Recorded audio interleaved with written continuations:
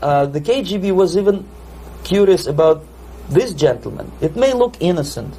Maharishi Mahesh Yogi, a great spiritual leader, or maybe a great charlatan and crook, depending on from which side you are looking at him. Beatles were trained at his ashram in Hardwar in India how to meditate.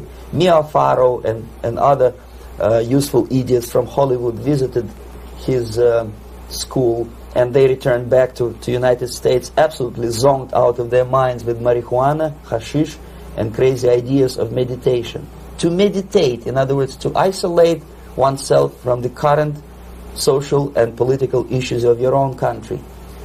To get into your own bubble, to forget about troubles of the world. Obviously, KGB was very fascinated with such a beautiful school, such a brainwashing center for stupid Americans. I was dispatched by the KGB to check what kind of VIP Americans attend this school. That's you on the left. Yes, I'm on the left.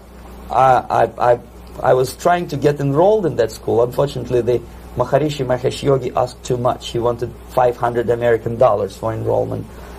But my function was not actually to get enrolled in the school. My function was to discover what kind of people from United States attend this school. And we discovered that, yes, there are some influential members of family, public opinion makers of United States, who come back with the crazy stories about Indian philosophy. Indians themselves look upon them as idiots, useful idiots. To say nothing about KGB, who looked at them as extremely naive, misguided people. Obviously, a VIP, say a wife of a congressman, or a prominent Hollywood personality, after being trained in that school, is much more instrumental in the hands of manipulators of public opinion and KGB than a normal person who understands, who looks through this type of fake religious training. Why would they be more susceptible to manipulation? I just mentioned that because, you see, a person who is too much involved in introspective meditation. You see, if you carefully look what Maharishi Mahesh Yogi is teaching to Americans, is that most of the problems, most of the burning issues of today can be solved simply by meditating. Don't rock the boat. Don't get involved. Just sit down, look at your navel and meditate. And the things, due to some strange logic, due to cosmic vibration, will settle down by themselves.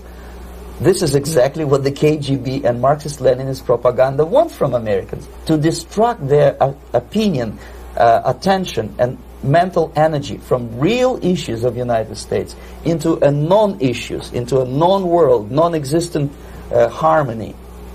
Obviously, it's more beneficial for the Soviet aggressors to have a bunch of duped Americans than Americans who are self-conscious, healthy, physically fit, and alert to the reality. Maharishi Mahesh Yogi obviously is not on the payroll of the KGB. But whether he knows it or not, he contributes greatly to demoralization of American society. And he's not the only one. There are hundreds of those gurus who come to your country to capitalize on naivete and stupidity of Americans. It's a fashion. It's a fashion to meditate. It's a fashion not to be involved.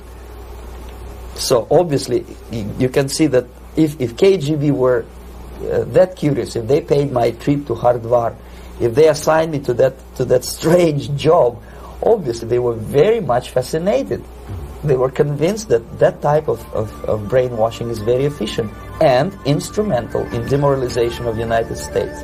Our conversation with Yuri Alexandrovich Bezmenov, who is a defector from the Soviet Union, a former propaganda agent for Novosti and the KGB, will continue after this message.